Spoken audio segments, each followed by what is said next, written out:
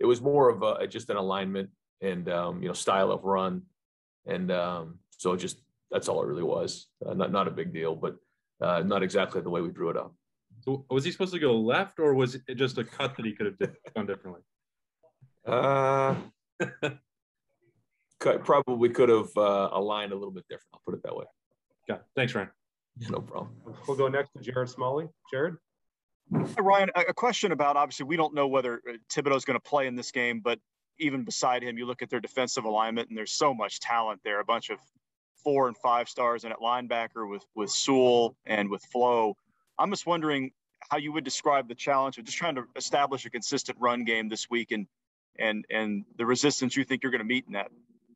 Yeah, I think when you play against a very good defense like we're about to play, you have to understand, especially against a matchup opponent like Oregon is for us, that, we have to play, a field position game at times. We're going to have to make sure that we understand that going in and, just see how the game plays out. But it's a very talented group.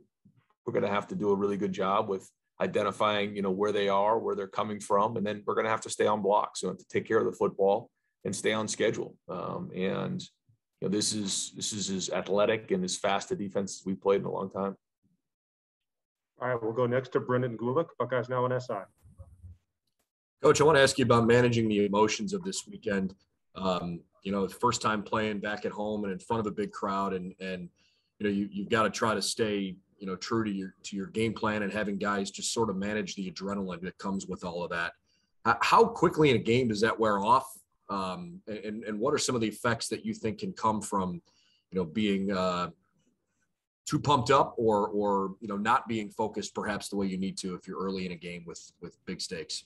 Yeah, I mean, I think that the term we use is you have to play with emotion, but you can't let emotion play with you, which means, if you're letting that emotion affect your play, then it's a disadvantage. And so whether it's playing on the road in front of a hostile crowd or playing at home for the first time in a long time with our crowd, we can't ride that roller coaster. We have to stay focused on, the task at hand. It's going to be a hot day. It's going to be a long game. And so, we have to come out and play as hard as we've ever played.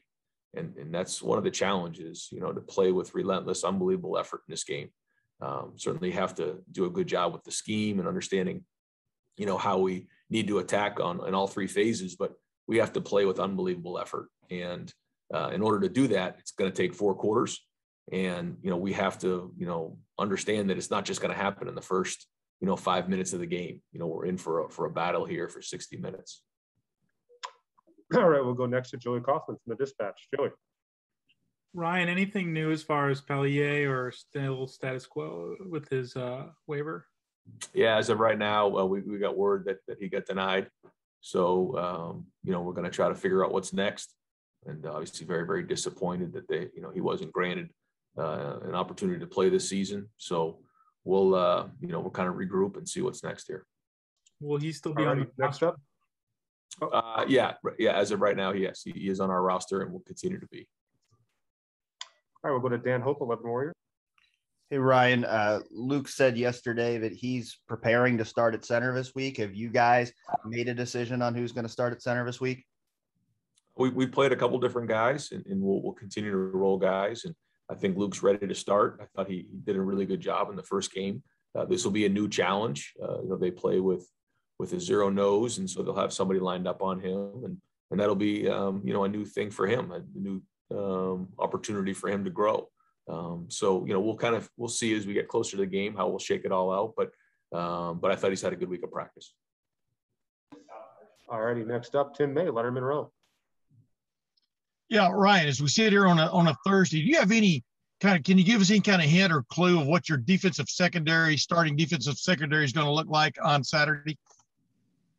We'll have, we'll continue to rotate guys. We're not going to get into details on who's starting and all those type of things. But, I think that, we will play depth. I think we'll need to play depth. I think that we'll probably plan on playing somewhere between 70 and 80 plays on defense. So that will happen. But we also want to try to find a rhythm, and find a chemistry back there as well. Yeah. So that's the balance that we're working on as we head into this thing. All righty, next up, Bill Rabinowitz, Columbus Dispatch. Hi, Ryan. We got a glimpse of Travion last week. Have you seen that kind of stuff from him in practice, and what do you foresee his role developing into? I don't know exactly what the role is going to end up looking like. He's going to play a lot of football. We've seen big playability in him. He only had a couple of touches here the other night. Wish we had gotten more for a lot of guys, but he's got to continue to build on it and grow. Shown that big playability, though. All righty, we'll go next to Nathan Baird, Cleveland.com. Hey, Ryan. JT Tuimoloau played a pretty big contingent of snaps in the first game, and I think especially compared to what Jack was able to play. How much of that was a reflection of that opponent and what Minnesota does up front, and how much of it was a reflection of just how far JTT has come in a short amount of time? Probably a little bit of both. I think that he has done a good job. I think he's very conscientious, and he can take meetings to field very, very quickly, according to Larry Johnson. And so he's very conscientious, and so he'll continue to build. I think he and Jack Sawyer both have an opportunity to play as true freshmen here and have significant roles. All righty, we'll wrap up the lightning round with Stephen Means, Cleveland.com. Ryan, CJ's touchdown passes last week were all pretty explosive plays, but they all required the receiver to, do something, do a lot with it after the catch, especially when both of Chris's. How have you seen him maybe improve in that aspect? Because that seemed like it was something that was new that we hadn't seen from him in the past 2 seasons, is what he's able to do after he catches the ball. Yeah, I think one of the emphasis for Chris coming into the season was run after catch, taking care of the football. I think that was something that, he felt like coming off of last year was something he needed to really work on. And so to see, for a first game, a couple of big plays run after catch was encouraging. And so again, just a start for him, but good to see. He's got to continue to take care of that ball. And when you take care of the ball with great ball security, then you can have confidence in running through and forcing guys to tackle you. So hopefully more to come here as we head into this next game.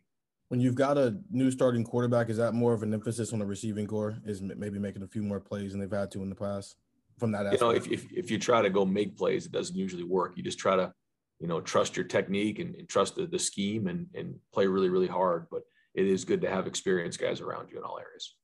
Thanks. All right, we got time for 1 or 2 more. If anyone has any follow-ups, go ahead. This is Tim May. Ryan, I know you don't give you don't talk about this till you get an availability report later, but is Josh Proctor looking encouraging, I guess, headed for Saturday? Yeah, I try not to. I know you want to ask those questions about guys, but I try to stay away from all of that. You just don't know how guys are going to continue to work during the week. So, we'll see as we get closer to the game. Do you have a backup quarterback now? Have you named a backup quarterback? No, still haven't done that. Still a work in progress. I'd like to sit here and tell you that I think that we do have one. But again, we'll continue to build on this. It's a long way to January, and hopefully, guys start to separate themselves in that area. All right, Dan Hope, 11 Warriors.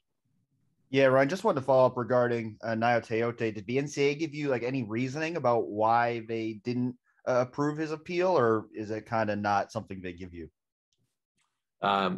Really just what I know is that it was denied, and we're going to look back into it and see if there possibly could be some sort of an appeal or not. But we'll try to put a plan together for what's next for him. And last question to Nathan Baird. I just wanted to ask about the tackle eligible play with Donovan Jackson. Just why was he the choice to be in that position, and how do you expect to use that going forward? He's very, very athletic. I mean, he can run routes, he can catch balls, he can block, he can do a lot of different things. And for a young guy, we thought that he was a guy we wanted to get on the field. And so, he able to get a couple reps under his belt. We'll continue to do that if he continues to practice the way he does.